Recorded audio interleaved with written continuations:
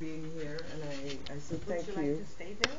Yeah, because Okay, I want to show, after we can probably move on. I wanted to thank you, first of all, for the invitation, and thank my colleague, Professor Reddock, for also. I was in Warwick and Leeds doing 2 lectures, and Professor Reddock, and I believe you. Professor Gutierrez Rodriguez. Okay.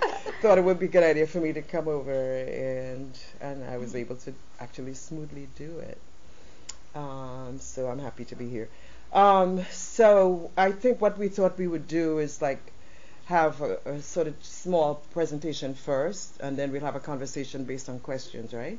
And then we'll engage you. So do you want to add anything else to the sort of format, or is that enough? No, that's fine. Okay. Yeah. So since I was the person who was identified as going first, let me start.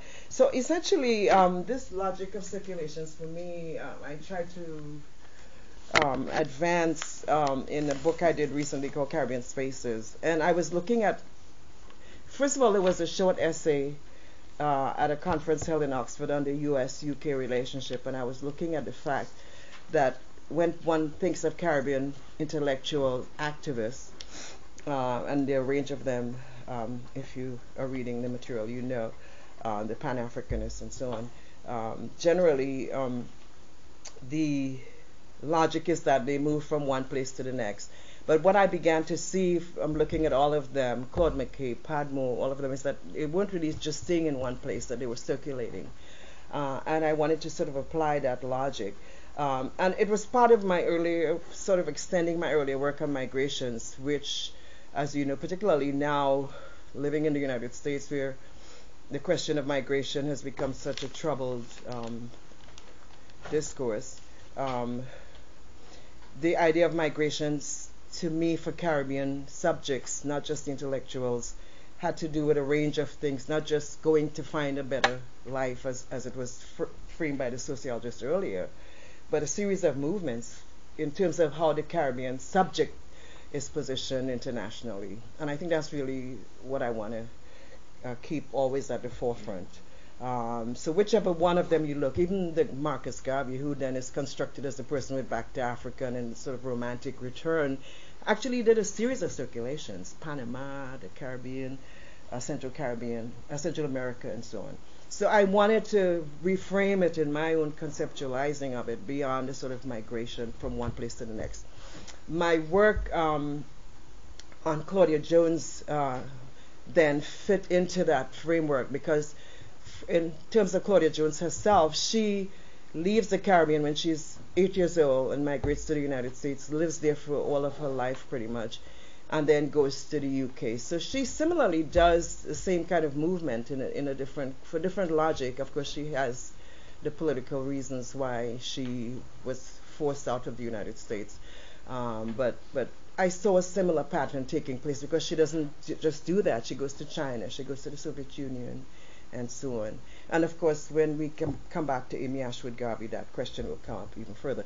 This is one of my favorite photographs of her because she's actually going to court. And I thought, wow, it's quite a fashionable way of entering Foley Square, New York, being tried as a communist. So everything is matching, even the sunglasses, right? And that's one of the things I see in Left of Karl Marx, and that is documented, that this group of communists that she belonged to was identified as sort of radical chic. They lived a life that was quite culturally sophisticated. They hung out and so on. So it was not the way in which they were constructed by the dominant U.S. machine. Hopefully it will move, right? It hasn't moved. How does it advance? So I'm going to work through some of the questions that come out of the PowerPoint. It didn't move at all. Normally it moves, right? Yeah. Yes. Oh, there it is. Okay. But what did we do? Right. What did we do to make it better one? Okay. So there's a famous quote by C.L.R. James which explains some of this. And for James, this is at the end of Black Jacobins. He is the one who says that the people of the West Indies, as it says here, were born in the 17th century in a westernized productive and social system. There was therefore in West Indian society an inherent antagonism between the consciousness of the black masses and the reality of their lives, inherent in that it was not constantly produced and reproduced, not by agitators, but by the very conditions of the society itself. And I love to hold that quote because he's saying that the tendencies that, in terms of looking at black radicals, are somehow, coming through in a certain kind of way that privilege is just agitating. He is arguing that the conditions of plantation life and the conditions of the social structures in which they were located and economic structures created the very antagonisms, and therefore they were acting in response to those questions. Okay. For me then, feminism, and we're talking about black left feminisms, right? It is doing a series of things. It's questioning master narratives of all sorts. So the working definition that I have, and everyone loves his or her own working definition, usually her definition, is that it's a series of political movements, also positions and interventions, ideological struggles, theoretical assertions, sociocultural practices, and various qualifiers with more specific orientations. And that political activity for women's rights has appeared in many locations. So that, of course, the logic that it's just coming from the West has been debunked by African feminist scholars and definitely Caribbean feminist scholars as well. Claudia Jones would write, was a journalist, and she, in that collection that was mentioned, Beyond Containment, I republished a pamphlet that she wrote for Ben Davis, the councilman from Harlem. There were two groups of communists who were tried. Ben Davis was in the first group. Actually, he went blind in prison. And somebody, I know there's a young woman who is at Carleton College named Cherise Burton-Stelly, who is working on the ill effects or the negative effects on health and well-being of that group of radicals and subsequent ones. Of course, one could look even at the Black Panthers. Some of them are still in prison. But the negative effects on their health is a question that has to be really addressed in terms of how the U.S. state treated them. Now, she would similarly have a heart condition and was released from prison early than the 1 year and a day. They would give them a 1 year and a day for a different reason. We'll talk about it if you want later. But she was released after serving 10 months in the federal penitentiary in Alderson, West Virginia, because of her heart condition. So the question of health is interesting. But she penned a pamphlet in defense of Ben Davis, and it's in there that she talks about being a radical. And she's talking here about the fact that, again, like James says, the very conditions in which black people were located meant that they would end up having to take a radical position. So basically she's talking about the very core, she says, of all Negro history. The term they were using then is radicalism. Radicalism against conformity to chattel slavery, against the betrayal of the demands of Reconstruction, and so on. And the very real meaning, she says in that same piece, of any serious leadership in the fight for Negro rights brings one then in opposition with the foreign and domestic policies of the government. Ask yourself, can anyone support the great national liberation struggles of peoples of Africa without facing the accusation of being a communist, whether in writing, speeches, or needed organizational endeavors? Any Negro leader who pursues any necessary manifestation of leadership is labeled subversive, communistic.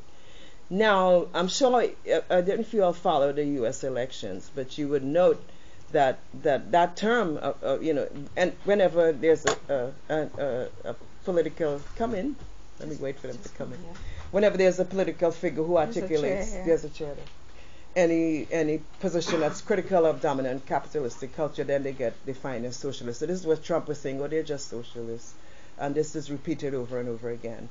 So she said, and this was levied, as you know, at people like Martin Luther King, who's not a communist at all. But essentially the question of critiquing dominant culture about a certain black rights in any kind of way ends up being labeled then as communistic. And there are a couple of scholars who have done this well. Gerald Horne, I don't know if you read his work, has a book about Black and Red, in which he talks about that same question. W.B. Du Bois many people. And some of them eventually became communists, but they didn't necessarily start off like that, right?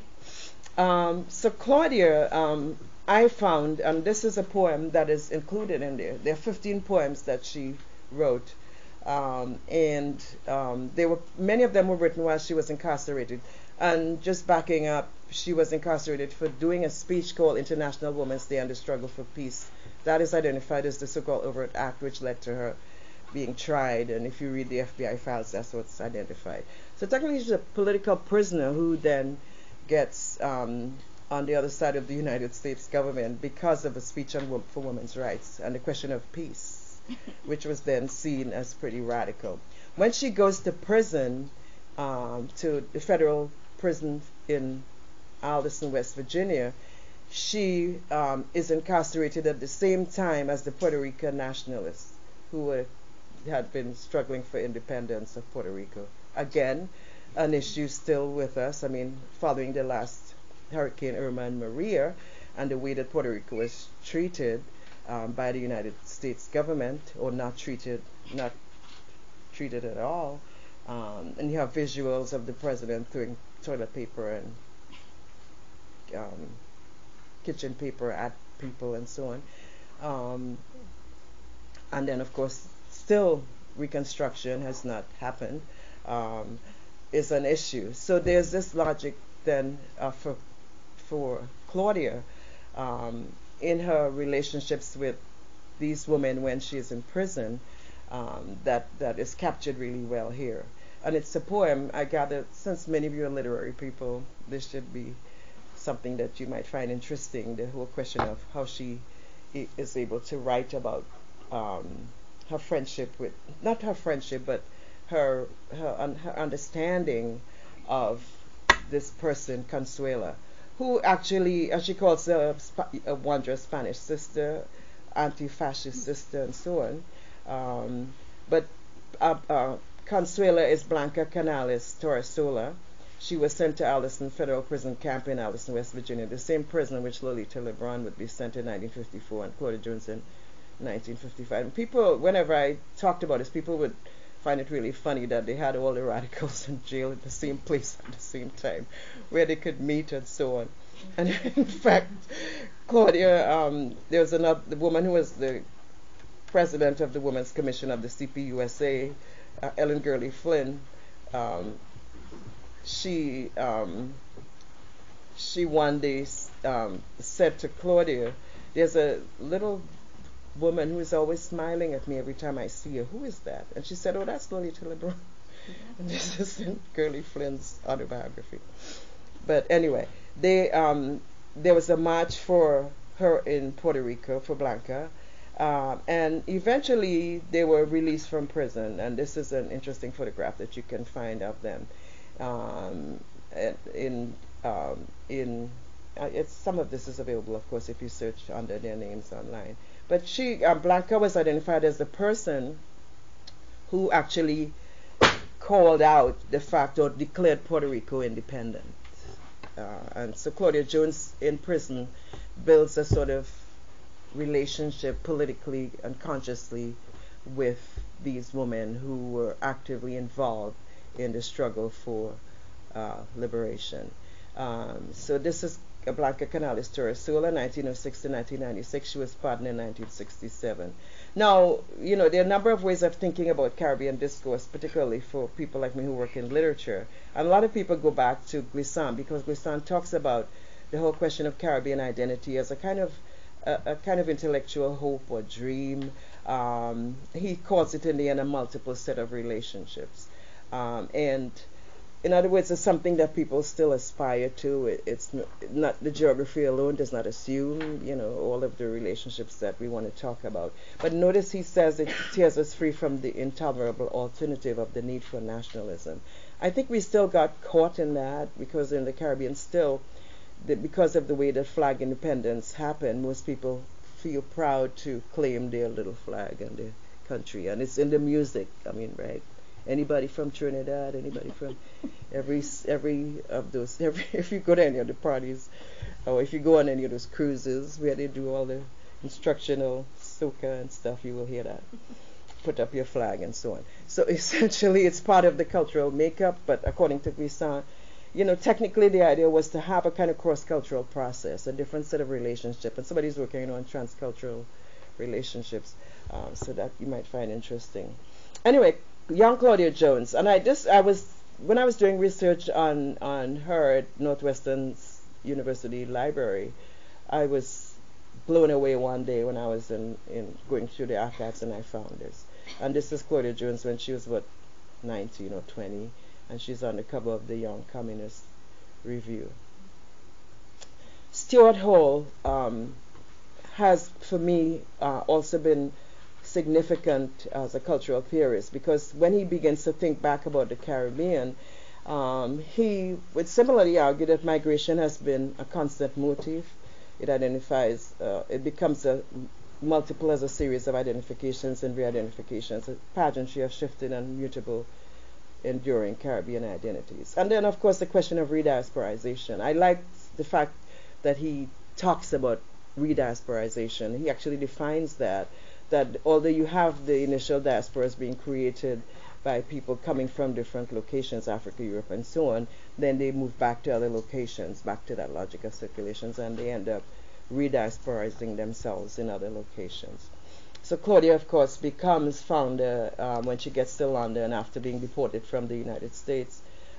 She goes to London just after the Windrush generation migrates there in 1948 and founds the first newspaper, the West Indian Gazette and Afro-Asian Caribbean News, and out of that founds the first London Carnival in 1959. How does she get there? Back to this Caribbean left feminist question that we're going to keep open. In her autobiographical history, she talks about being influenced to become a communist because of the Scottsboro Boys frame-up. She says two things motivate her: the Scottsboro Boys and Mussolini's invasion of Ethiopia. So basically the domestic United States racial condition, and then of course the international via Mussolini. Friends of mine who were communists, she said, began to have frequent discussions with her. She joined the party in 1936. Claudia is really, what is fascinating to me is that she is an 18-year-old around this time, and around this time in Harlem there would be a number of street corner speakers. Many of them would be talking about, Garvey did it, many of the others did it. They would all be talking about the questions of black people in the United States. She said she was most impressed with the way the Communist Party speakers framed the discussion, and it's because of that she joins the Communist Party. Now you said you have undergraduates in the room. Mm-hmm. It would probably, I don't know if they know about the Scottsboro Boys. Some of the grad students probably know. No. But these were 9 young African American men. The youngest was 12, who were tried repeatedly for raping 2 white women, allegedly raping 2 white women in a boxcar in Alabama. And of course it wasn't true. Eventually they were tried repeatedly, so eventually they would release them 1 by 1, 2 by 2, and so on, and eventually it was proven that they're not. Fascinatingly, and I'm so happy about this, the lawyer for the Scottsboro Boys from the Communist Party, because it was before the age of having digital stuff and visuals, actually had the train made up, a replica of the train, and got the identification of where the girls were and where the guys were, and this was how he was able to prove that they didn't do it. They were in totally different parts of the train. This replica of this train is at Cornell University's law school, so you can actually go and see it, and I find that fascinating. Okay. Anyway, what happens though is that she, in spite of the fact that she's joining and she's interested in the questions of these 2 issues, she begins to be identified as somebody who is of interest to the FBI. And when you go through the FBI files and you look to see what they were talking about as it relates to her, notice what it is. Back to her point about what Marx used being radical. So she says it's equal rights of women as well as equality for Negroes. That this is what the FBI file says they're finding mostly that she's talking about. Okay. And this is, of course, an image of the Scottsboro Boys. So essentially what I'm wanting to at least indicate, and Dr. Reddock has done really good work on Elma Francois, and we'll probably come back to that, is that you have a series of women who are considered radical then, who are ahead or with Claudia Jones or after her, Amy Ashwood Garvey for sure. And many of these are people that people should be doing more work on. I know somebody who's doing work on Amy Ashwood Garvey, and I don't think it's finished. A young woman I met at the Schomburg. Grace Campbell, who was at one point was a leader of the African Blood Brotherhood, notice the name. Of course, Blanca Canales, Torresola, Christina Lewis, Elma Francois, Suzanne Césaire, is importantly identified. And of course, women of the Haitian Revolution. So in other words, I want to argue that then we have a long history of activist women that parallels what happened in the United States in terms of the Tubmans, the Sojourner Truths, and so on. And this is, if one were to talk about it in kind of genealogy, then one would have to go back and try to find a way to work that out. I don't know if people have done that yet, to work out a kind of genealogy of sort of Caribbean feminist contributors.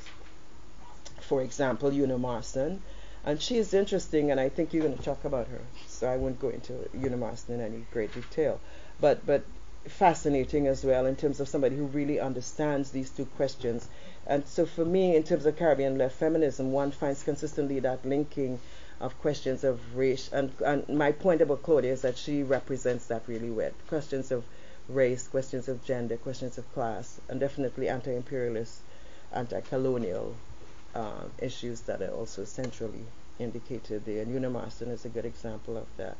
So Claudia, in a nice piece called On the Right to Self-Determination for the Negro People of the Black Belt, which is in there, says, we communists adhere to the fundamental belief that complete and lasting equality of imperialist oppressed nations of people can be guaranteed only with the establishment of socialism. So she is, of course, identified as a socialist, as a Marxist. She is buried, and for my book published about her, she's buried left of Karl Marx. And I love this image for that one reason. That when you, and I have it, I'm standing there deliberately. My daughter took that photograph because normally I'm the one taking the photograph, but she was with me that day. And I'm 5'9". The Marx bust is about 11 feet. Somebody's taking a photograph of it. It's about 11 feet tall. Every day there are flowers, candles, and stuff placed there. To the left of Marx is Claudia Jones on a flat stone on the ground. One of my friends just texted me yesterday because when I gave the talk at Warwick, somebody came to me with a photograph and had gone there, and she said, I wanted you to see this. Somebody who was in the audience, and she was showing me the fact that there was a rose bush, which I had planted there. And I had the rose bush planted right behind that stone because of the fact that Marx always had flowers. And I was at a women writers conference in Leicester, and somebody said, you need to plant her a rose bush or something. And I went there. I bought the rose bush. If you ever go to Highgate, you have to go up the hill to the cemetery, find Karl Marx, and you'll find Claudia. And when I went back to the cemetery, I was told, the guy told me, well, they're closed. So I said, well, can you plant this behind this flat stone next to Karl Marx, which is a woman who founded the carnival, which became Notting Hill, was a young gardener. And he said to me, well, if she did that, she needs this rose to be planted. So I went away not knowing if he did it until somebody sent me photographs of the rose being there. Anyway, so that's Claudia Jones, left of Karl Marx. So she goes to China after, and this is about a year before she dies, and she meets Chairman Mao. She talks with Madame Sun Ling Jin. She visits Yan'an. And this is a really interesting photograph of her that I love because it has her next to Robeson and then Amy Ashwood Garvey, and so I mean, in other words, she is somebody who moved in an intellectual circle that also had its Pan-Africanist connections. And of course, as you know, Amy Ashwood Garvey was a Pan-Africanist, but also identified herself as a feminist deliberately. Claudia Jones never identified herself as a feminist, but we do now. I do, looking back at her assertion of women's rights. Amy Ashwood Garvey, interestingly, claims it, and she, after leaving Garvey, after a very short marriage, this is one of the ways that she indicates that she wanted to go and do her own thing. I had to go to the women of my race and help them on the scene of their special struggle. She agreed to discontinue the partnership which we started. This is really an understatement if you've read anything about them. Now, according to Julius Sudbury, more recent people then tried to find ways to bring together these combinations of what these women were doing that we are talking about today in terms of Caribbean left or decolonial feminisms, or however it's framed. But transnational feminist work, according to Julius Sudbury, does that. And she indicates all of the pieces: anti-imperialist, anti-capitalist, and so on, developing transnational practices, understanding the gendered impacts of global economic and political restructuring. I like this definition because she tries to put into it a lot of other things. She says, unlike global feminism, transnational feminist practices do not depict women's oppression as unitary or universal, nor do they subscribe to the vision of women's experience as fragmented mosaic of cultural and national differences. Rather, this approach focuses on the linkages that emerge out of transnational networks of economic and social relations. So, Amy Ashwood Garvey is identified in 1945 as calling, and people indicated she was the one because Du Bois was late, I gather, as actually calling the conference to order. And she is, of course, had been the first wife of Marcus Garvey and co-founder of the UNIA, but then she switches and her life becomes really very specifically directed, as indicated earlier, at looking at women's rights. She goes to Africa, she does a lot of work, and I here cite Toni Martin's definition of her as really moving in a circle that was quite extensively Pan-Africanist as well. But also clearly she was a friend and close confidant of Claudia Jones as well. I find then the Caribbean, and this is closing off my portion of this, and we'll come back to more specific questions, that the Caribbean activists then, all of them, if one were to, and I'm glad I have Stokely here, because in my talk at Leeds, was it yesterday or the day before? After, I can't remember what I did in terms of mentioning him. And one of the questions I had from a student was, can you spell Stokely Carmichael? Because I'd like to be able to write it down. So in other words, there are generations of black students. This is a young black woman who have no idea who that is. So, and some of you may not in this audience. Maybe you could say a little bit about Kwame Ture. Right. He's a young student from the Caribbean, born in Trinidad and Tobago, and or similarly migrates to the Bronx, lives in a very small apartment with his family in New York. And he has a really nice interview. You can find some of these things online. And also there's a nice Black Power mixtape. Have you all seen that? It was done by some Swedish journalists who had been documenting the Black Power movement. And they have him on that Black Power mixtape interviewing his mother. The journalist wanted to interview his mother, and she was not answering, as you know, an older black woman being, you know, demure and so on, and not really giving. And he starts asking her a series of questions. So tell us how you lived in the Bronx when you came to the Bronx. What was it like? Was your husband working? Did you work? An amazing series of questions that pulls out from her the difficulties of life of a Caribbean person migrating. And of course, Claudia Jones, as you know, similarly would have that experience as a young black woman living, as a girl and as a young black woman living in the United States right after the so-called Harlem Renaissance and in the middle of the Great Depression. So he comes then as a young man to the Bronx, very, very smart, because he gets into the Bronx High School of Science, I think it's called, and then goes to Howard University. But it's in the middle of civil rights period, and becomes significantly involved then in the founding of SNCC, the Student Nonviolent Coordinating Committee, which has as its projects going to the South to get people to vote, working with people like Fannie Lou Hamer to have people vote, because in the South then, and this is a question that is still current, keep that in mind, because the question of voting and voter suppression in the United States is still a big one. But at that period, black people were not allowed to vote. They were asked, even though it had already been legalized, but in the South you had a lot of crazy processes to deny you the vote, like asking you to count how many bubbles in a bar of soap, all kinds of crazy things.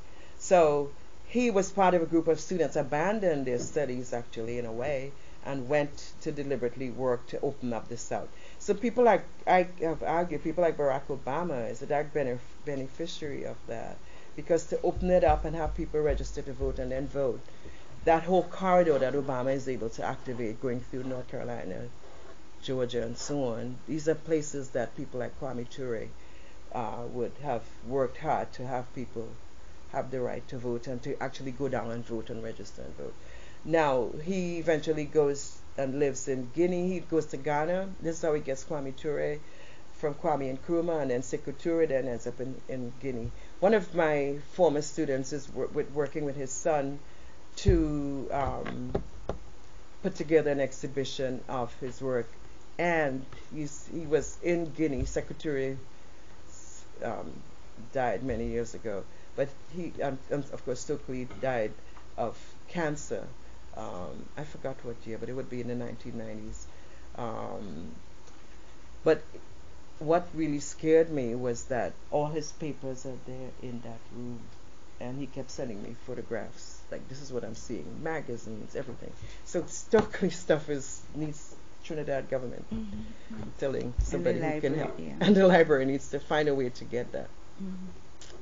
He talks then about the question of diaspora for him, meaning is a way of surviving, it's survival, and he talks about the fact that he is pan-Caribbean, really, that technically, even though he's from Trinidad, although I was born in Trinidad in a real sense, it would be inaccurate to call me Trinidadian, pan-Caribbean. He talks about that, why that is the case. So I wanted just to close with another point, because although we're talking about women, my point about left intersections are still critical. Malcolm X, I claim as a Caribbean radical intellectual. Why? Once I was listening to a man talk about Martin Luther King and Malcolm X, and he said Malcolm X was not quite the ideal black civil rights leader because he didn't belong to the black church, and he didn't belong to a frat, and three other things. And it's an interesting point, but I think what he left out was that Malcolm X actually his mother was from the Caribbean, from Grenada, and he grew up with a father who was a Gaviite. So Malcolm X actually comes into black nationalism with a very specific orientation that I think is informed by a kind of global international perspective. And I'm ending with this because I gave a talk in Canada and somebody brought me this photograph of Malcolm X. He was in holding up Claudia Jones, the statement of the newspaper that shows Claudia Jones right after she died. He was in Oxford to give a talk 2 weeks before he was killed. And right in that in-between period, he went to Brixton and was walking. There were some race issues. And it was right around the time that Claudia Jones died. Claudia Jones died in Christmas Eve of 1964. And Malcolm X was killed like February something, 1965, 20th or something. I forgot the date. So essentially, you see a connection taking place. So my point then about Caribbean left scholars and activists, radical intellectuals and activists, is that they embrace a range of positions that have to do with race, gender, class, definitely anti-imperialist, anti-capitalist politics, and those are some of the strands that would be important for me.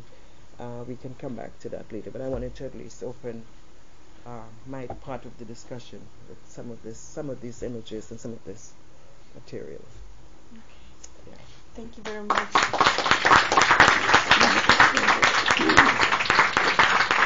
She wanted to move over, and she's going to put it up for you.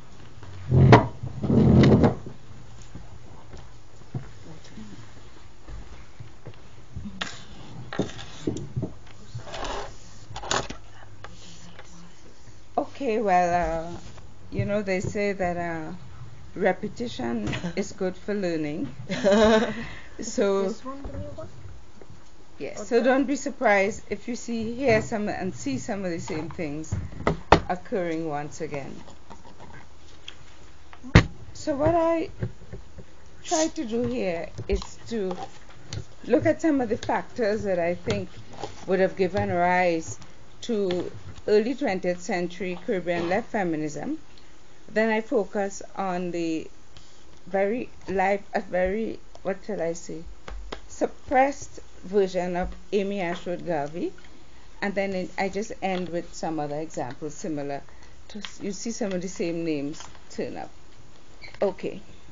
Now, in examining the intricate linkage between feminism and early nationalism and internationalism, Kumari Jayawardena of Sri Lanka argues that the movement towards women's emancipation in Asia and the Middle East was acted out against a background of nationalist struggles aimed at achieving political independence, a certain national identity, and modernizing society. So it is in this context that I, in this presentation today, examine indigenous Caribbean feminisms that emerged from the racialized and colonial histories of Caribbean peoples, a feminism which was located in the ongoing struggles of its people at that time.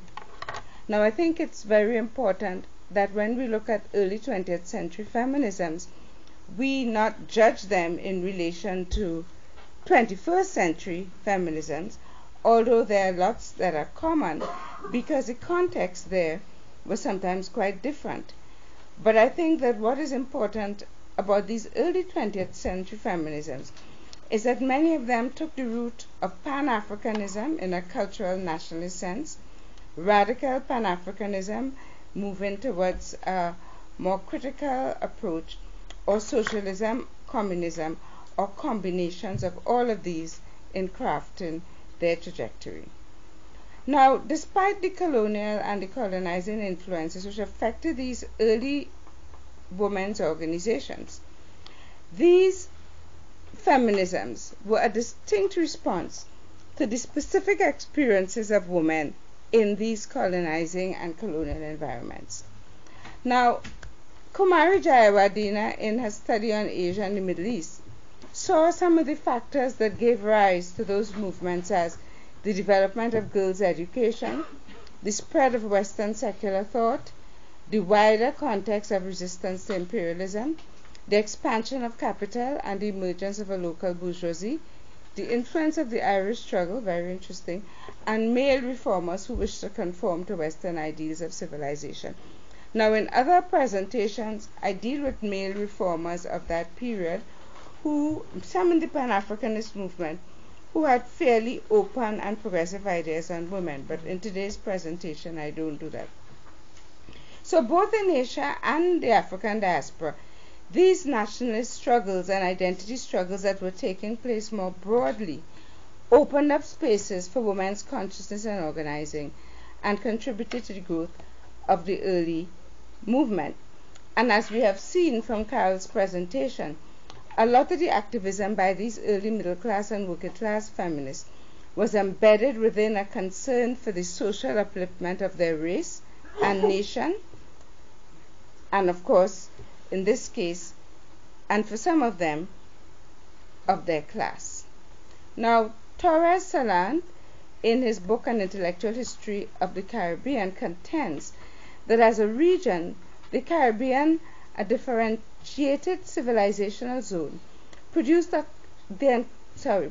the encounter of multiple cultures and by contending political and economic interests, has produced an autonomous and vast body of knowledge about itself, a knowledge that is not implicitly expressed in Western chronicles of the movement of ideas, even when Western thinkers may have influenced particular cadres of Caribbean intellectuals.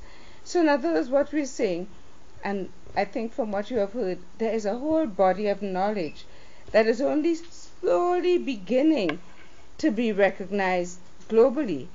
And I think that goes not only for the Caribbean, but many other parts of the global south. So what were the factors that contribute to the emergence of the left tradition? As I mentioned before, there was the emergence of the middle class educated population that was well read. I think that was really interesting, especially when I consider my students today. You know, we recently saw a movie on C.L.R. James, and the extent to which he had read international readings, local readings, was really amazing. And I think that that was something that really contributed.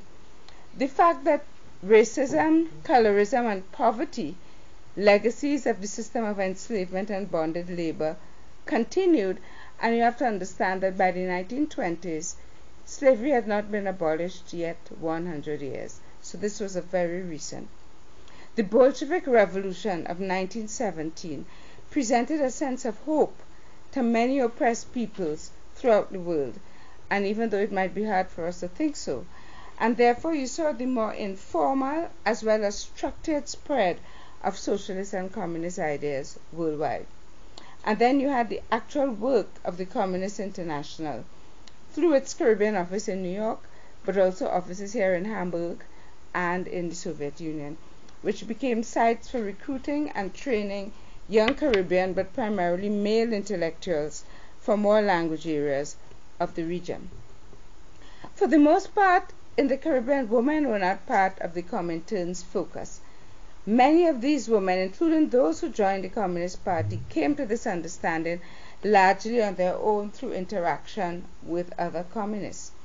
In the U.S., Eric McDuffie documents the success of black women members of the Communist Party of the USA, Workers' Party, and the Socialist Party in mobilizing working class women, for example in Harlem. And many of these women of these parties, for example, the black women, Bonita Williams, Grace Campbell, and Claudia Jones, had Caribbean roots.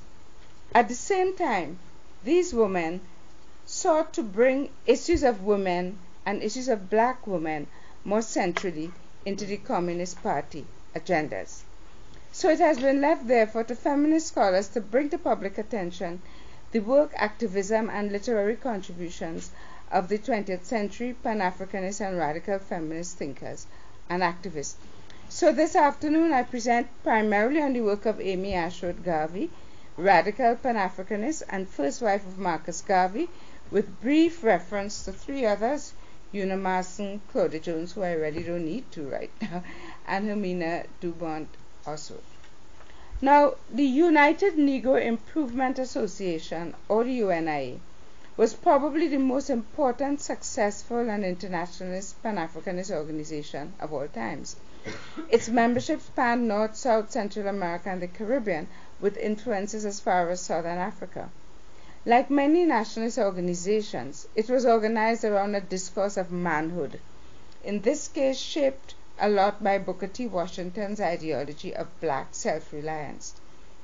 As noted by Barbara Baer, who is a Garvey historian, this self-made construction of manhood was translated in the movement into a petty bourgeois ideal, with the ideas of the nuclear family and of a sexual division of labor, in which women's roles were largely privatized. Yet, despite this overarching patriarchal ideology, Baer refers to a dual-sex structure of the UNIA, which provided space for women's organization within it and awakened their consciousness and public activism. Now, that dual-sex structure was introduced by Amy Ashworth Garvey, who actually was one of the co-founders of the Garvey movement in 1914. She was age 17, and I think Garvey was about 10 or, yeah, he was at least 26, so he was at least 10 years older. And Amy insisted on having these parallel leadership positions. So, for example, you have a lady vice president as well as a male vice president. You might have a lady something. So within the central committee or executive or whatever you call that body, there would always be women present. And McDuffie argues that was one of the weaknesses of the Communist Party, that in most instances there would be no women at all in the central organizing body. Amy and her family members were heavily involved in the organization of many of the early activities. That's because Amy's family had a little bit of money, and even though they disapproved of Amy's relationship, they got involved. In fact, the first at headquarters was her family's house. And she also started the ladies' division of the UNIA, which later became their version of the Red Cross, the Black Cross nurses' arm. So there's an older picture of Amy, and this is a card from Marcus Garvey. There's a very romantic story about how they met, but if we have time at the end, I can give it to you. Yeah. So, about the end of Amy's family actually got a bit worried about the relationship, and they sent Amy off to Panama for 2 years. But they corresponded, and Robert Hill has a full compendium of the letters. But in 1919, Amy joined Marcus in Harlem, New York. She became General Secretary of the UNIA, Secretary of the Ladies Division, New York Local, and assisted Marcus in fundraising. That year, they began producing the Negro World, which was a periodical, weekly periodical that circulated throughout the African diaspora. And she would also speak on street corners like Garvey and other members, trying to impress upon blacks in the U.S. the idea of an imagined homeland in Africa and its relationship to the improvement. So that is there the masthead of the Negro World, and one of the articles, Africa, the land of hope and promise for Negro peoples of the world. And but in addition, like all the work of the UNIA, the arts, literature were always included. Moving quickly along, from very early, Marcus and Amy were under continuous surveillance by the U.S. District Attorney, and Amy was summoned up to 17 times. She reported, "I was summoned to the same District Attorney's office, and on each occasion I had to go through the same wearisome procedure." Strange to relate, no other officer from the UNIA, not even Marcus Garvey, was questioned by the police at that time. Years later, in 1944, when she would write the U.S. Vice Consul in Kingston about jobs for Jamaican domestics, what happened? The U.S. had an emergency farm labor scheme after the war, where male Jamaicans would go to the U.S., work on the farms, get money, and return home. And Amy complained that women didn't have that position. So she was petitioning for women to be able to go up as domestics as part of the farm labor scheme.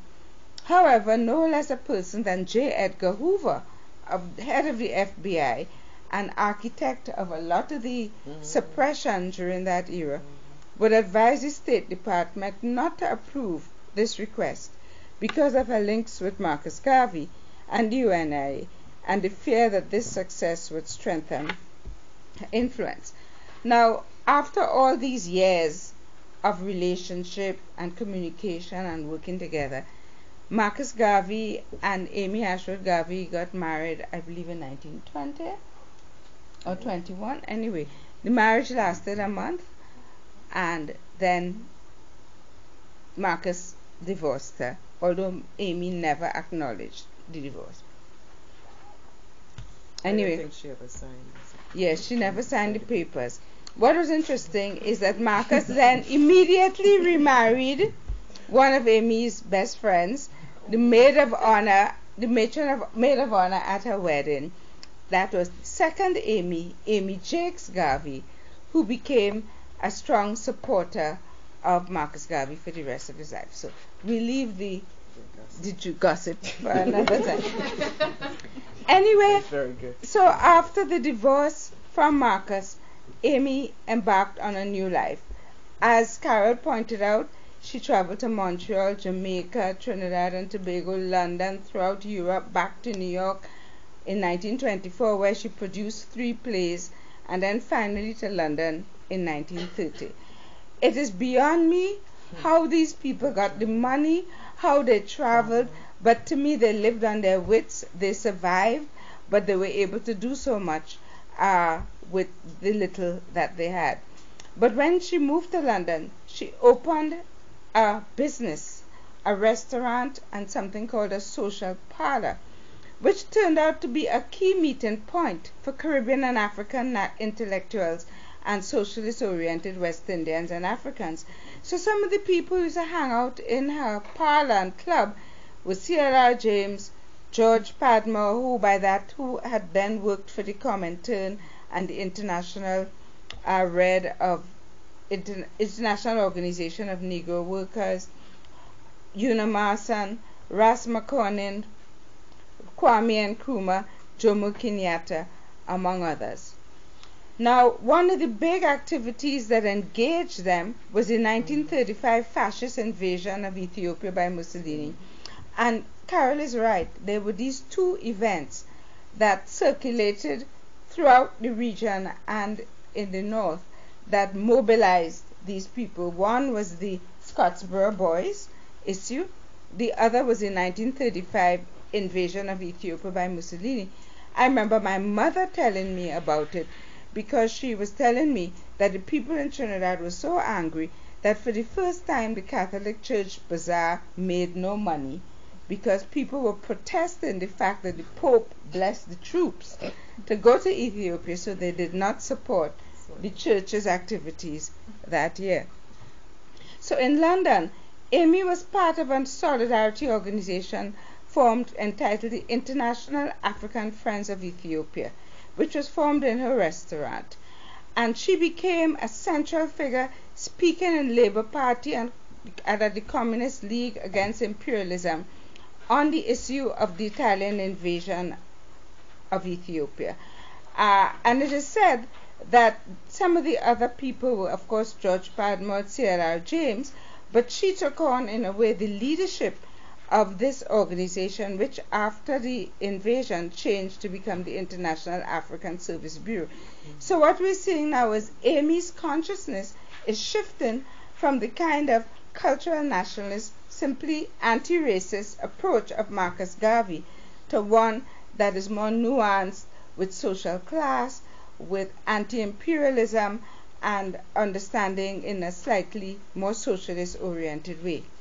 So therefore, she was one of the organizers of the historic Pan-African Congress held in Manchester in 1945, which was the most influential of all Pan-African consciousness congresses. And in fact, many of the future leaders of Africa were present, as well as many of the leading thinkers of the time. The organizing team were Amy Ashworth Garvey, C.L.R. James, George Padmore, and Kwame Nkrumah. So often you see people speak about the organization of that and do not mention Amy Ashworth Garvey. But the participants included, for example, of course, Kwame Nkrumah, Jomo Kenyatta, Peter Abrahams, W.E. Du Bois, who was invited to attend. And Amy chaired the first session entitled The Color Problem in Britain. And this is her, I couldn't get a stronger picture there. This is her giving her opening speech, which I think is very historic because women would usually not get that kind of position. And someone who was there reported the chairman for this occasion was Mrs. Amy Garvey, wife of Mr. Marcus. She always carried herself as the wife of Marcus Garvey. And she opened the meeting with a mature and balanced speech touching on freedom and humanity. Soldiers of the Commonwealth and others had fought and sacrificed their lives to this end, and freedom and peace should be the prize to be won, etc. She asked for freedom and self-rule for British colonies. She referred to racial discrimination and other prejudices, etc. That's amazing. Yeah. I don't have that either. Yeah. Now, interestingly, at this big conference, there were only two women who were actual presenters, and there were two Jamaican women. And on the day that the sessions on the Caribbean took place, they spoke. And the sessions on the Caribbean were the only sessions that mentioned women's issues. They spoke about issues of equal pay for equal work. They spoke about issues of racism and colorism, education for women, and Amy began with this. Very much has been written and spoken of the Negro, but for some reason very little has been said about the black woman. She has been shunted into the social background to be a childbearer. This has principally been her lot. And well, I don't have time. So when the report was written, the only section that had recommendations related to women were those on the Caribbean or the West Indies because of the presence of these two women. Now, a lot happens, but Amy, of course, always had a love for Africa. There she is, resplendent in a kente cloth. I can't imagine how much that cost. And in 1946, she embarked on a 3.5-year West African tour. That's how they operated. And during her tour, she said she was researching women. She would go to communities, interview women, write down notes. She would speak to them. She said she tried to raise their consciousness. She organized women's organizations, not sure how they lasted. And she went from Liverpool to Senegal to Sierra Leone to Liberia, returned to Sierra Leone to Ghana, Chad, Togo, Cameroon, Nigeria, Gambia, Senegal, Dahomey. She also visited Spanish Guinea, sections of French Equatorial Africa. And she identified as one of her main tasks to investigate the conditions facing African women, and where possible, exert whatever influence she could to improve their lot. Now, she spent a long time in Liberia, and she wrote a pamphlet called Liberia, Land of Promise. I don't know if people know that Liberia, which is still a country in Africa, was settled by freed slaves from the U.S. who went back to Liberia. Of course, there were native people there, and that has always been a source of conflict. But Liberia was an attempt to form like a new free republic on the continent. So people had a lot of like good hopes for Liberia. So she went there and she spent quite a long time, and she wrote this pamphlet, Liberia, Land of Promise, which she took back to England to be edited and retyped, but it was never published. Sylvia Pankers, however, wrote a preview which summarized the contents, and that was published in Trinidad during her visit in 1953. So actually I was very disappointed, but that's one of the problems with Amy Ashwood. She has tons of unfinished manuscripts, including her own biography. Now she returns to England, she continues to be active, and then by 1969 she's back in Harlem. Apparently she was there during I think she supported the campaign of Adam Clayton Powell at the time, and I think she died that same year or 1 year after. So here's the same picture of Claudia Jones, Paul Robeson, who was my mother's favorite baritone, Amy Ashwood, I think this is Paul Robeson. That's his wife, and others. And the mayor of Kensington, or one of those. Right. And his wife. So just quickly, this is Una Marson, playwright, poet, journalist, secretary of the League of Colored Peoples in London, collaborated with women's organizations. She got a League of Nations fellowship where she met Sylvia Pankers. You know, Sylvia Pankers turns up in so many connections with these Caribbean activists that I think maybe somebody should do a little essay on that. And she was also secretary to Haile Selassie during the time of the Abyssinian invasion, and she supported him. She went with him to the League of Nations to plead the case of the Abyssinians. As you heard later, she would work with the BBC with the program. Well, you've heard about Claudia Jones, and then Hermina DuPont Heiswood, who worked as secretary to the NAACP in Harlem. She was born in Guyana. She joined the CPUSA, was active in international communist activities with Grace Campbell and others. She was one of the women fighting for greater rights for women within the U.S. Workers' Party. Now, she was one of the few of these women who married. And it's interesting, you never see a picture of her without her husband. And she's described by McDuffie as one of the black left feminists of the CPUSA. Conclusion. Now, there's a lot that was common with these women, and other left feminist women who we do not discuss here. First of all, they were mainly middle class for that time and beneficiaries of sound colonial education. It's interesting, if even they didn't go to high school or university, the quality of the colonial education at that time was quite strong.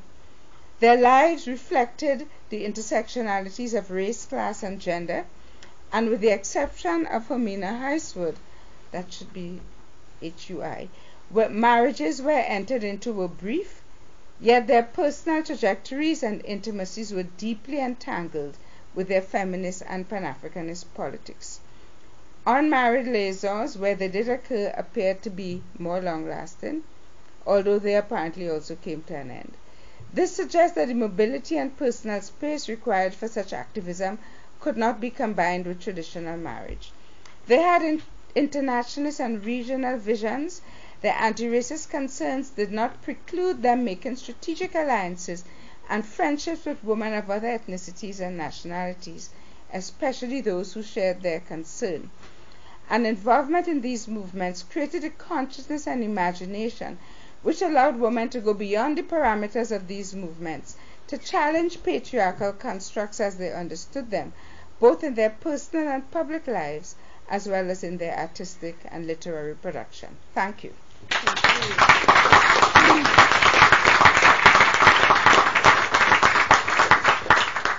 Thank you for this wonderful introduction in this very rich intellectual history that we know very little about here.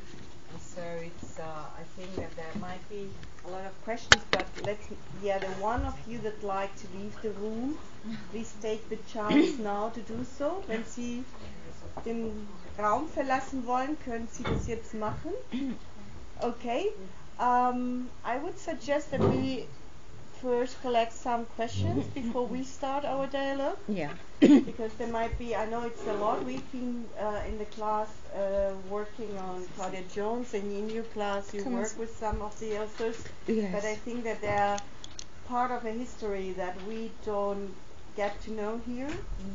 That even our attempt to understand Black feminism very much departs from the United States, and what you show is actually that a lot of the feminists that have been very key, also Routledge, for example, in Germany, for the Black feminist German movement, also, and the work she did here in Berlin and in other parts, and she was also a Caribbean. Her mother's from Grenada. Activist. So it's quite interesting to see how prominent it is, and also how rich it is, the analysis and intellectual traditions. But there might be some questions. Vielleicht haben Sie Fragen, die Sie auch auf Deutsch stellen wollen. Wir können das gerne übersetzen. Okay, please, go ahead. You have a question. Ach so, okay. Ja, bitte. Sorry. Yes, somebody. Yeah. I'm wondering about the connection between the Francophone Caribbean and the Anglophone Caribbean. Because I remember a Canadian historian talking about the Haiti, the people from Haiti coming to Quebec and bringing actually the understanding of the anti-colonial struggle to Canada, which then went from Quebec, French-speaking Quebec, to the English-speaking working unions, and so that's very interesting to see that, and I wonder how that is interconnected. Could we collect? Yeah, that's what she and said. if you don't mind, French. would you say your name? And My name is Angela Weber, and I study cultural anthropology, and I did a PhD on Canadian art discourse and indigenous positions in Canadian art discourse. Thank you. So are there other questions? Please. Ms. Boyce Davies, you talked about sitting in prison and a year and a day, and you kind of left us hanging there. I would want to know what you mean. Okay, great. Okay, thank you. So are there other questions? Please. I have a question to you, Professor Boyce Davies, as well. You talk about Caribbean space and the circulation of intellectuals. And I was wondering what your thoughts are on the circulation of knowledge in that regard, especially if there are traces of knowledge left in the spaces where the intellectuals went, or if they took it with them, so to say, to the next space, and or if people interacting with those scholars took up their ideas, if there's like I don't know, a community created by them. So it was just Sorry, could you introduce yourself? Yeah, I'm Leah Hilson. We've actually met in Haiti at the CSA. Oh, You probably won't remember me, but I thought you seemed familiar, but I didn't know where. I did talk about Winter and Jones and Barry Gilroy and how they interacted and how their critique of humanism shows parallels and contradictions. So, Sorry, would you also like to say anything? I'm Jonas Claudia. I'm studying social sciences in the first semester right now. Okay, thank you. I shall introduce. My name is Sebastian Gabe. I work at the Institute of Sociology with Professor Gutierrez. Thanks, first of all, for these wonderful presentations. And I was wondering about the fact that all the women you presented, not only intellectuals but activists, or even like politically engaged. And maybe you can say, I was wondering about how would you describe their relationship, or how they would see the necessity of state building in general, their relation to the state. I mean, you all define them as Marxist, right? And this has been until their day still some kind of unfinished project of Marx himself, right? So, and in Europe it began with Gramsci, the relationship to see a more dynamic approach to see the state. And I thought it was really interesting to see Amy Ashwood Garvey writing about Liberia, as this kind of utopian state even. So maybe it can give us some insights even about thinking collective organization of some kind of states in contrast to the European racist states. So, okay, thank you. So we will collect later on again. Okay. The French connections. This is work that is still taking place. Women of Negritude, particularly following the Fanon, that horrible Fanon critique of women, that he has in Black Skin, White Masks. I think the studies and the scholarship on that is still unfolding. And I say that because a young woman named Miriam Moïse from Martinique just wrote a little piece where she critiques the fact that whenever people talk about negritude, for example, you still talk about the three founders, Leon Damas, Senghor, and Césaire. I have to disclose I was a student of Leon Damas when he was at Howard. He was one of my thesis advisors. But the sense of where women fit into that was not addressed. According to Miriam's work, and I haven't studied it enough to give you a really, really good answer, but according to Miriam's thinking through this, the Nadal sisters are really critical. One has to, and there should be more work on them, because they technically had a salon before all of the male activity, in which people came to discuss some of these ideas, and in which they had opportunities for those kinds of engagements on the questions of deracination, which was of course fundamental to French colonialism, and of course how people like Damas and the others begin to articulate it later, each in his own way, is really an important discussion anyway within the negritude, discussions of negritude. And of course she mentions Suzanne Césaire, the wife of Césaire, who doesn't get enough attention as well. So I want to encourage people, and like you for sure, if you're doing that kind of work, that this is an area that all of these areas actually I have to say, each strand is a piece that can feel the whole dissertation project, each of those. And I was listening to Dr. Reddock, and there's something she said that wow, that's something that somebody needs to really work on. Definitely the Amy and Liberia point. I mean, that's another. You want to add something to that? Go ahead. Yeah, I just wanted to say that in these centers of power, like the United States and London, I think that is where you would have met sometimes, like the more United States, you might get some Francophone people there. Certainly that was where Hermina Dumont, who was from British Guyana, would meet Otto Huiswoord, who was from Suriname, at that time called Dutch Guyana. So I think that the migrations from the region to New York City, the Bronx, Brooklyn, etc., was also a place where you had a lot of these connections. There's a guy called Barry Carr who has an article called Across the Seas, and he speaks about that period in the 20s when there are all of these Central Americans, Caribbeans, Haitians, and whatever, who are meeting in New York and working within Central America and the region. And it's very interesting because, of course, at some point in the 1920s, the Comintern is also a link with all these people from different parts of the region. So I think certainly the centers would have been the places where these people would meet. Okay, there's a woman, Tracy Deneen Shapley Whiting, who did a book on women of negritude, or I forgot how it's titled, but she's somebody that you may want to identify. A Year and a Day, I gather that was the sentencing format they would use to ensure that you didn't get certain kinds of rights. So, like, why would you give you a year and a day, right? So when the people were fighting to get Claudia released, they had to be pushing against that. So it's something as diabolical as that.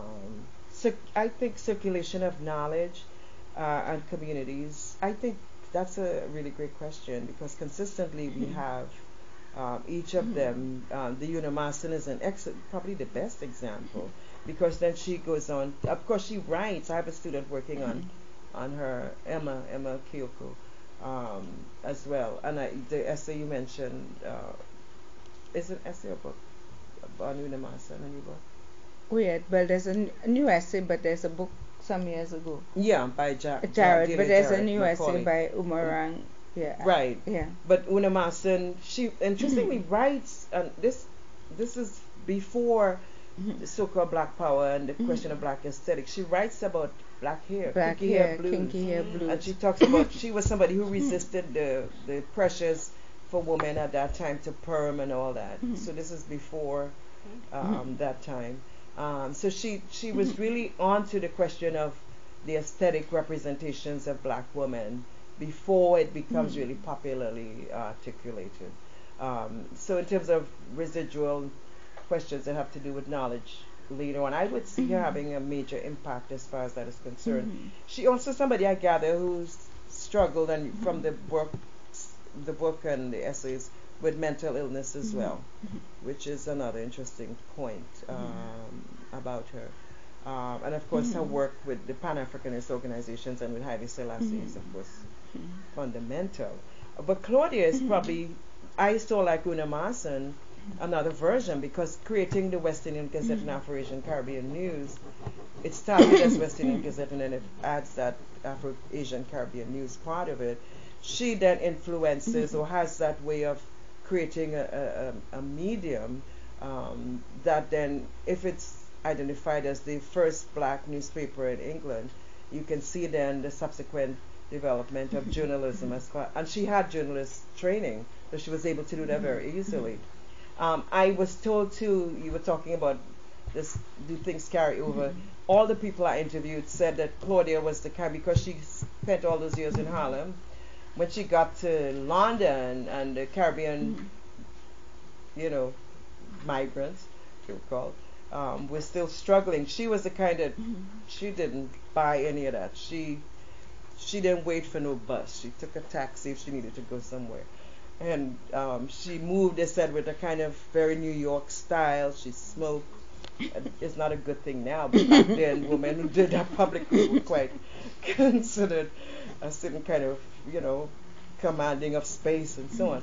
So she and did not accept. There's a nice clip that you can find online where she's interviewed on the BBC, where she's talking about the colour bar in London, and she's bringing exactly the same questions that were raised in the U.S. as far as the Smith Act and the Walter McCarran Act, and how still the question of immigration is still part of U.S.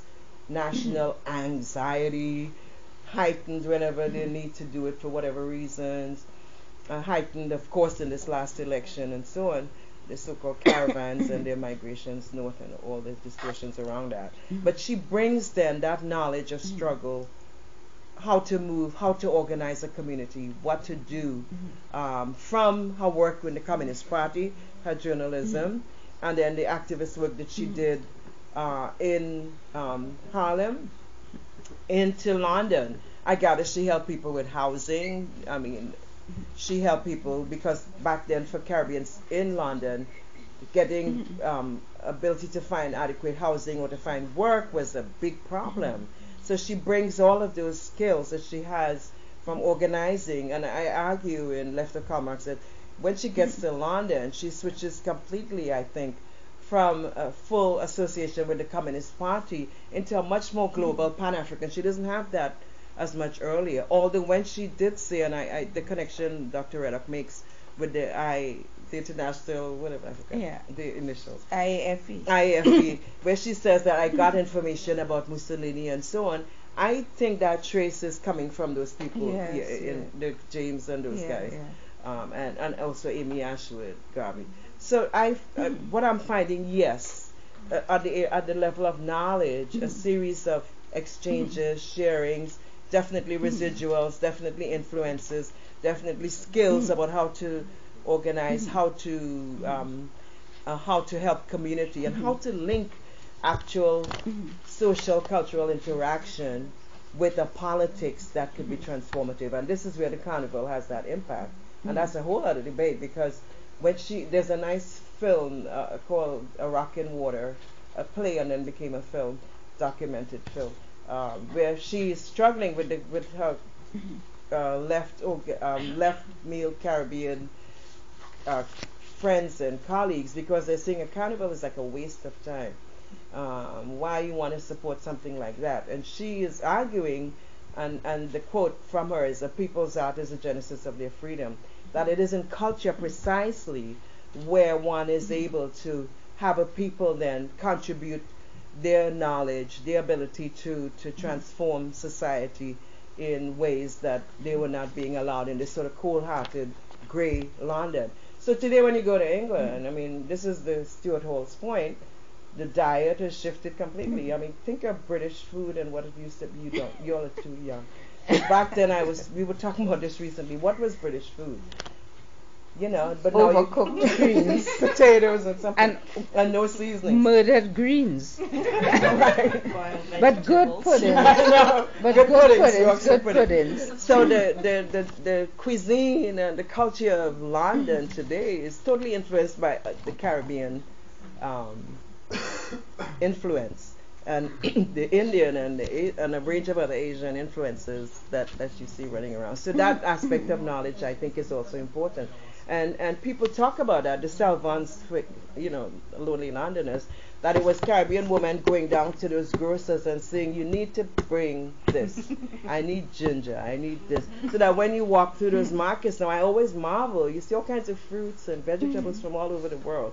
But according to Selvon and the others, that was not there before. This is coming when the Caribbean women in particular come with their men or come after or without, and then demand the kinds of things that could advance their cuisine and so on. And then the state building, you can have it better than I can. I wanted to deal with that because, first of all, in the Garvey movement, Garvey's approach was Africa for the Africans. His approach was that Africans had been like exiled in the West and they needed to go back to reclaim Africa.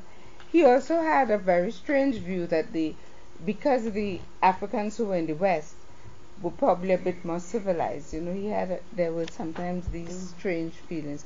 He felt that they could go and help, to build Africa as well. Well, by the time Amy got more involved in London and actually began to meet real Africans, because the thing is, Garvey was speaking, but he had never really met maybe a few in the US. But certainly with Amy having to meet Kenyatta and Nkrumah and all of these real Africans, her position shifted. She said, well, really and truly, these Africans have their own business. I don't think they really want us going there to tell them what to do. And basically, because even though she continued, because it was after that she still went and traveled for 4 years in Africa, the issue then became self-government. And that's why that fourth Pan-African Congress, the important thing was self-government for all these British colonies, because Britain had all of these colonies. And the whole question of internal self-government and autonomy over the countries was very important. And so there you see the interest has moved from simply like anti-racism to a larger anti- and decolonization impetus. I think what is also interesting about Amy is that she is credited with forming an organization called the Nigerian Progress Union. She apparently heard about somebody, a young scholar, Lapido, I can't remember his name. Yeah, she calls him up, they meet, and they decide to form this Nigeria Progress Union, which eventually morphs into a larger organization called the West African Students Union. And a lot of these potential West African political leaders are members of this organization. So when Amy's touring Africa, she has these friends in all these places where she's going. These men who used to be in London, some of them who were members of the West African Students Union, or who she had met in her political work or in her social parlor, etc. So the whole question of decolonization, self-government, independence was something that they were certainly beginning to grapple with at that time. Thank you. So we do a second round. It's the last round because time is quite advanced already. So there was one here. Yeah.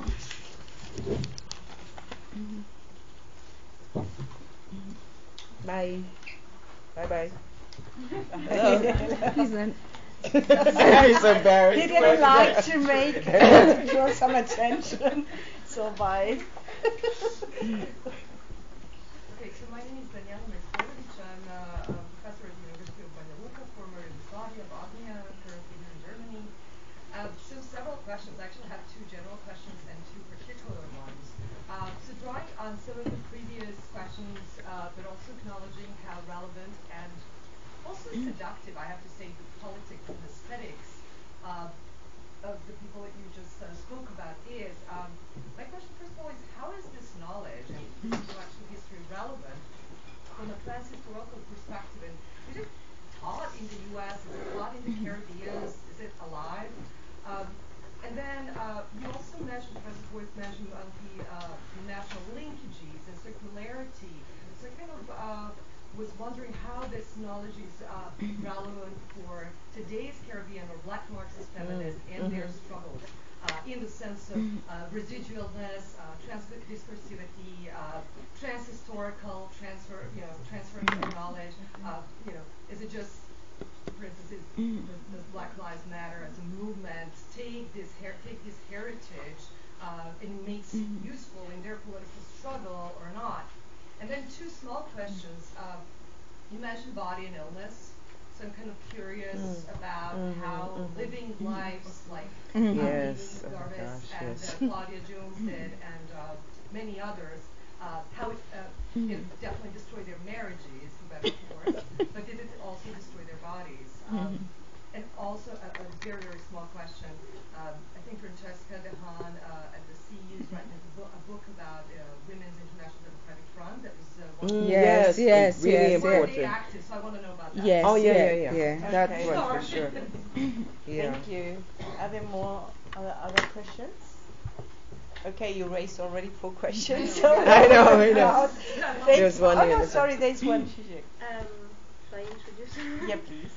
I'm Czech. I work with Professor Rodriguez in QDFCT, for the organization of the events, and I'm also a PhD student here in sociology. I wanted to ask particularly about your experiences as feminists and as researchers who dig into these biographies and histories. Specifically because I come from a place where these histories were completely forgotten, that the whole national history was rewritten as one man saving whole nation, therefore especially the women of that nation. And it took years and decades for feminists in Turkey to rediscover the Ottoman feminism, which was Ottoman feminism, left and socialist feminisms especially.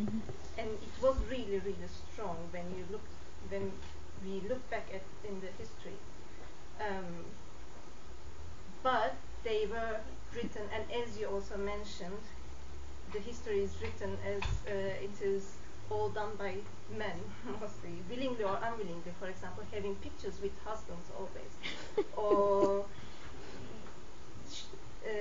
considering oneself as the legitimate wife still, kind of.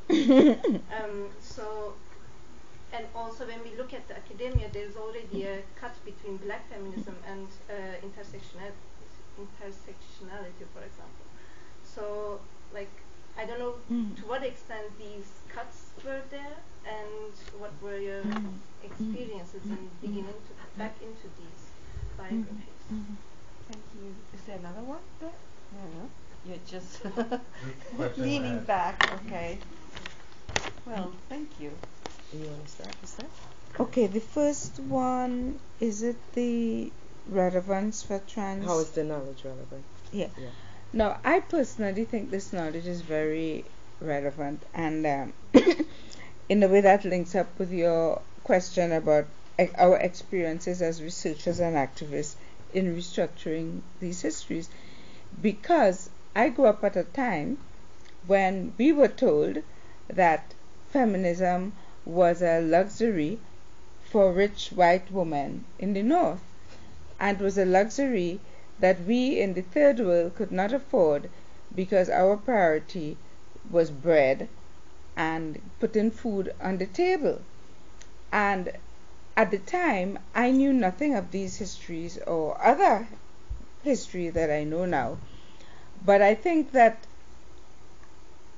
I was determined, because I felt that no group that is ever oppressed or subordinated does not resist, so that there must be a history here. And that's why, even though in fact, what is interesting is that our country is one of the few countries in the world where we don't teach our history in schools. Trinidad and Tobago history is not taught in schools. And even though some people, like I did, a general West Indian history, the Trinidad and Tobago part of it, which is quite different from the rest of the region, is not given much attention. So you have a whole country where most people don't know most of the history. So I think that is part of our, that's one of our problems, which of course we need to fix. So for me, the discovery of these histories was very personally empowering. And doing this work and spreading this work locally and in the region, I think continues to be empowering. But I do feel that we still need to do more. I think we need to do more also in terms of in popular culture, more in terms of movies, documentaries, television, etc. Because recently we have a film festival, and the film that was the opening night, the big film, was a film about a black Trinidadian man who worked in London and got involved in the Pan-Africanist struggle. Well, most of the Trinidadians didn't even know there was a Pan-Africanist struggle. And they mentioned George Padmore, and people were so amazed. They were so enamored with George Padmore. But what upset me is that there was a scene of that same radio program called in the West Indies. And instead of having somebody representing Una Marson, they had C.L.R. James doing the interview. And I said, that is so horrible.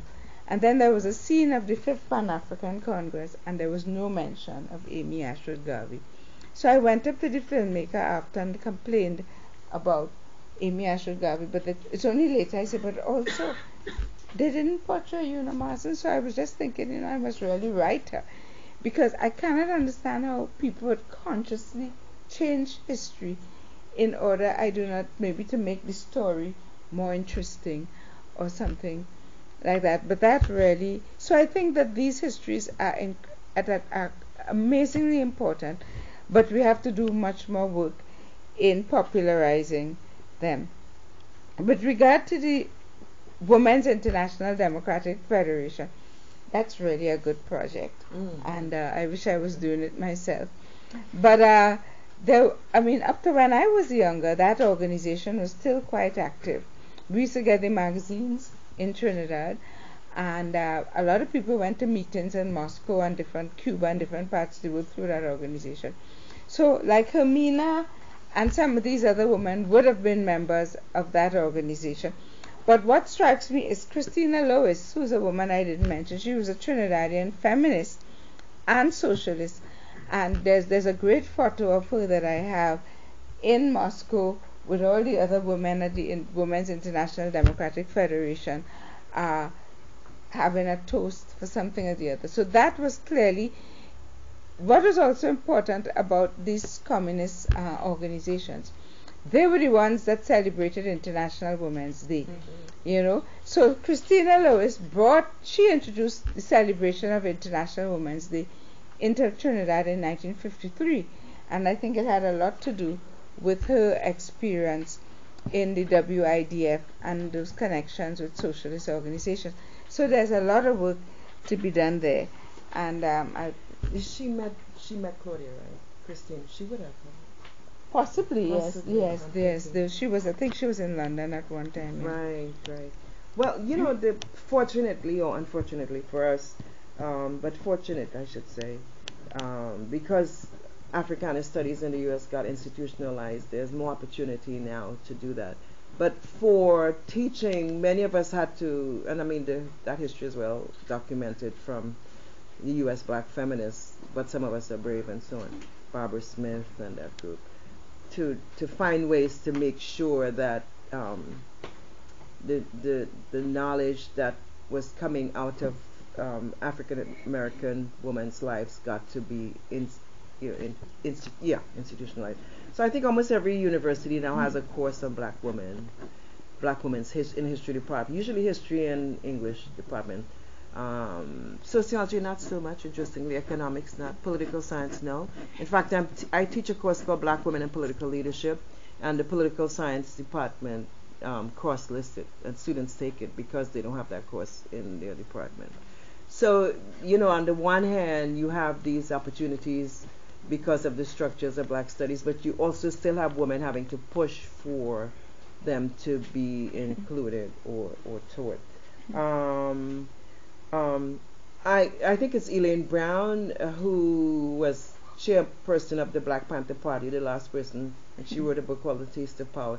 She was critical of Black Lives Matter for that reason. She felt that they did not. Well, I think the critique is that they tend to be too much online, the organizing, that it's more about posting, Instagramming and Twittering than it is about organizing. And they organize events, and these are circulated online, but then there seems to be no follow-up for community. So Elaine Brown had a critique, which some people also critique because they felt that since she had all this experience from the Black Panther Party, that she probably should work with them as opposed to critiquing them in that way. So that's, we could look at it both ways. So, yeah, Black Lives Matter. I don't know how much they do know. There's a young woman who has she's identified as prison culture, and she came to give a talk. She's a Black Lives Matter organizer from Chicago person, and she gave a talk in Ithaca College, which is in the Ithaca community. And I was in the audience. And later when I told her who I was, she was like, "Oh my God, Claudia Jones." She was so excited. So she said, "This is one of the books that I read." So I don't know how much the practice practice or praxis, right, of a Claudia Jones and so on is impacting. However, they have something that they call radical self-care as part of their framework, and they really fight for that in terms of Black Lives Matter. They talk about that because they felt that earlier generation precisely died too early because they didn't take care of themselves.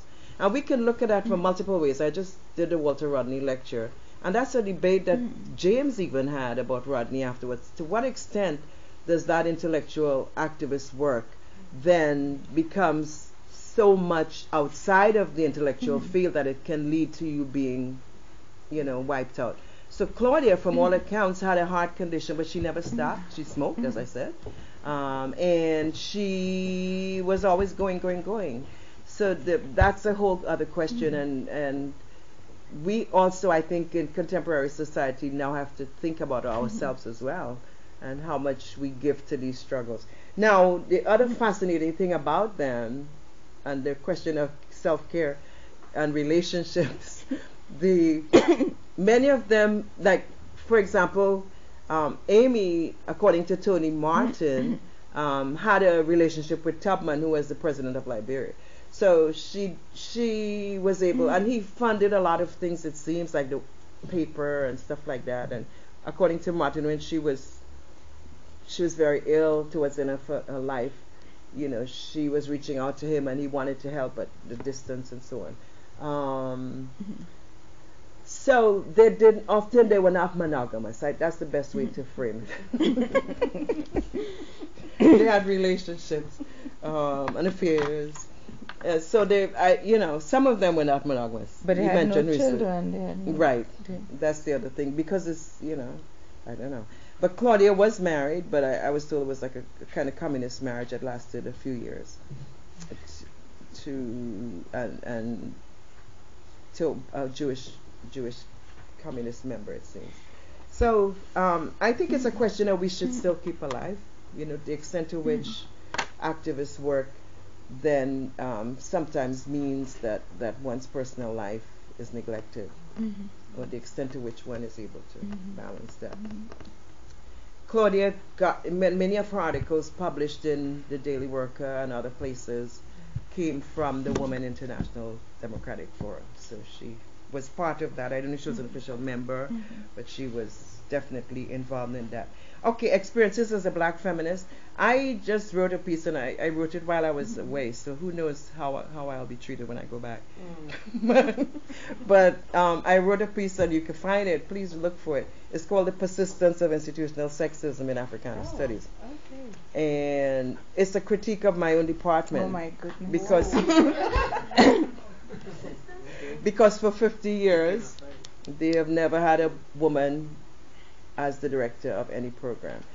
The men who founded it, like Turner, and they were, I still sympathize with Turner because his logic was to try to get Africana studies, solidified in a building, and you all saw the place and all that. So he was able to do that, but he never groomed any young leadership, male or female, and definitely not any woman.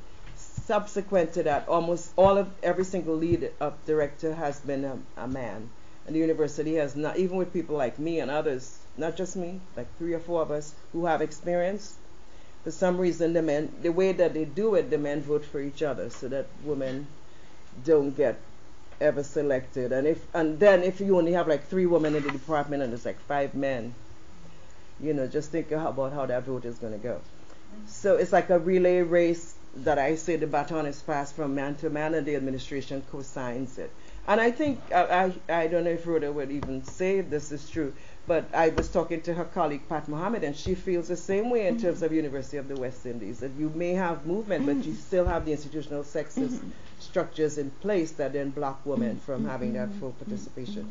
So, but how could I be a Black feminist scholar who critiques these issues in writing, and then I'm in a department where it's so blatant and obvious and I say nothing? So I think I'm at a point in my career where I could do that.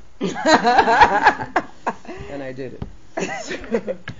Really. So I'm just saying it's an ongoing struggle, and one is always pushing. But keep in mind, this is not all the departments. Columbia has fired Jasmine Griffin. and this is what I said in that piece, Harvard has had many different leaders. This is specific to that department. So I wanted to bring that to the attention. I have to say, though, that the provost called me and wanted to have a meeting with me, and then I was not on campus.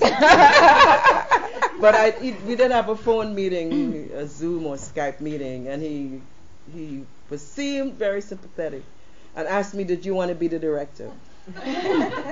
And I said, why would I? I mean, I said it would be kind of messed up for me just to write an article to be a director. No. I'm raising an issue that is problematic, and it would look really bad if you write it and then your aim is just to become the director.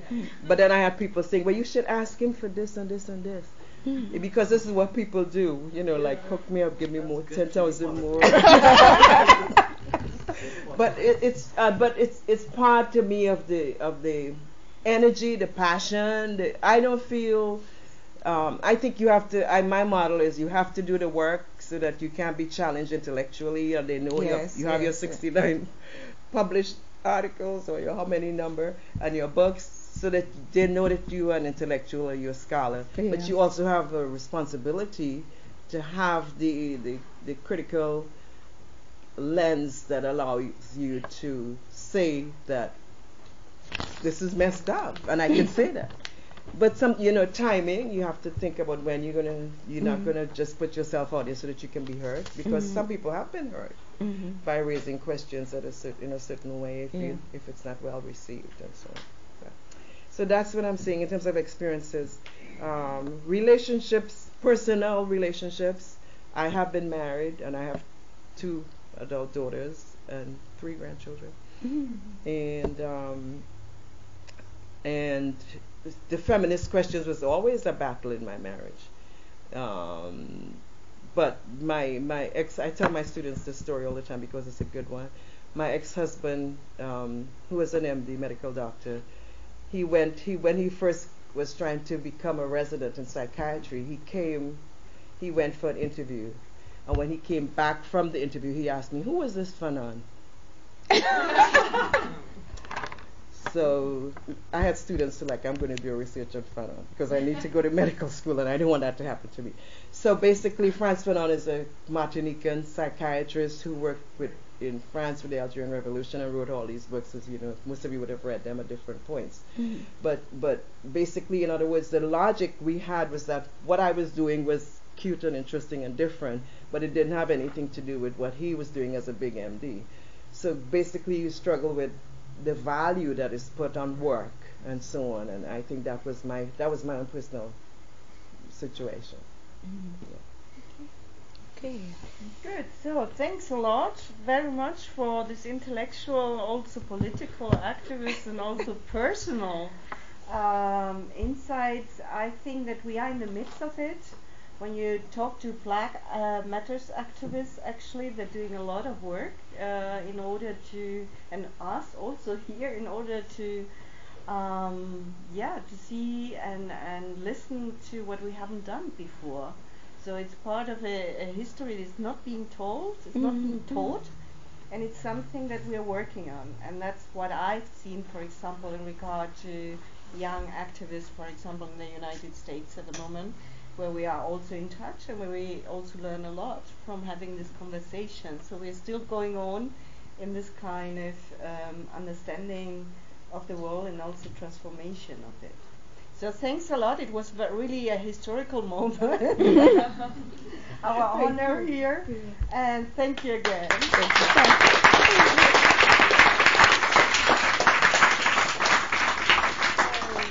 Thank you.